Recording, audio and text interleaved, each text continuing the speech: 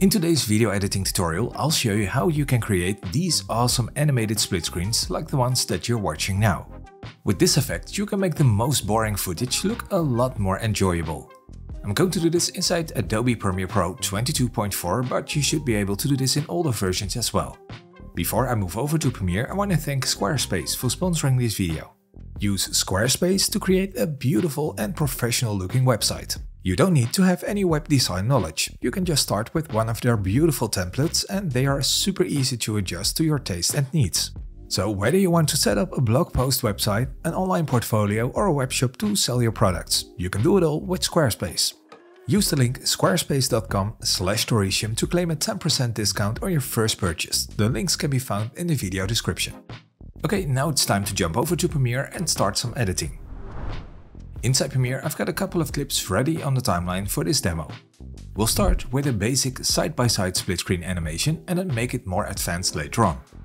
This split screen animation is mainly achieved with a lot of keyframes and one basic effect, the crop effect. So let's add this effect to the first clip on the timeline and then move over to the effect controls panel. Here I'm going to enable keyframes for the left and right crop by clicking on the stopwatch icon, and I will also enable keyframes for position. And this will be the starting point of the animation. Next I'll move a couple of frames forward and then crop the clip on both sides by 25%. And now we can move all that is left of this clip to the right side of the frame. And by adding these keyframes, we've now created this animation. And by the way, you can skip between the exact position of the keyframes by using these arrows here. And this is important to know because you will use this a lot when you make split screens like this, as you'll see later on. So next I'll move the playhead to the timestamp of the first set of keyframes. That's the starting point for the second clip, which I will stack on top of the first one like this. I will also add the crop effect to this clip and then inside the effect controls panel also enable keyframes for left and right crop and also for precision. At the beginning of the animation, the second clip should not be visible, so we'll move this one out of the frame to the left. Next I will select the first clip on the timeline and then skip forward to the point of the second set of keyframes. Then go back to the second clip and then use this timestamp to add some keyframes. I'll move this video back into the frame and then crop this at 25% on both sides. So now I can place this clip on the left side of the frame and also add some space between the two clips. And you could also move the first clip some more to the right to keep it symmetric and also add a thicker border between the two clips. The animation is already looking pretty good so far, but we can make it a bit smoother by easing the keyframes. This means that we need to select the ease in option for the last set of keyframes and the ease out option for the first set. And of course we need to do this on both clips or else they will be out of sync.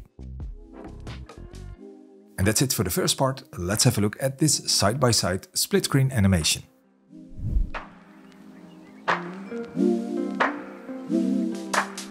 If you want to make the animation move faster, you can simply place the keyframes closer to each other like this. Ensure the other clip's keyframes are also at the same timestamp to keep it all in sync.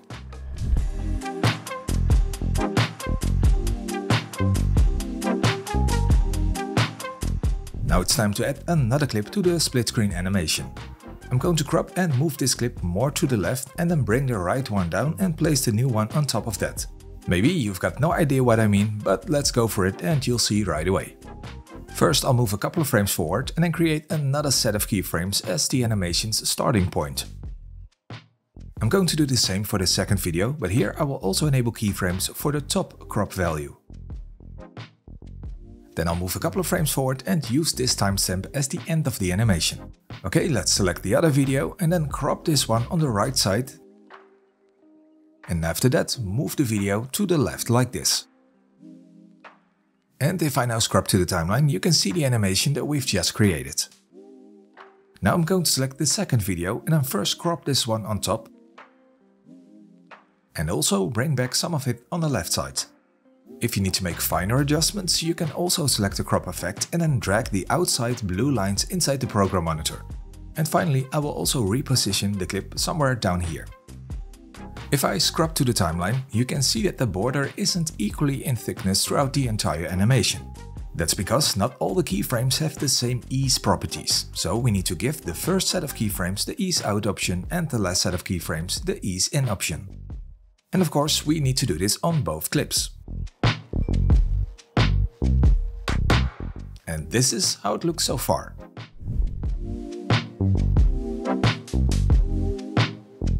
It's time to add the final video, but first let's move to the last set of keyframes, and then stack the last video on top of the other two.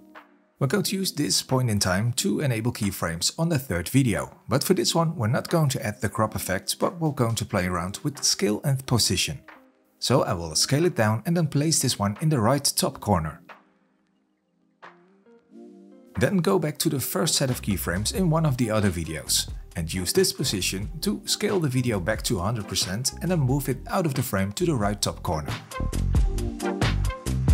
And this will add the following movement to the last video. Finally, we also need to add ease properties to these new keyframes, and after that the animation will look like this.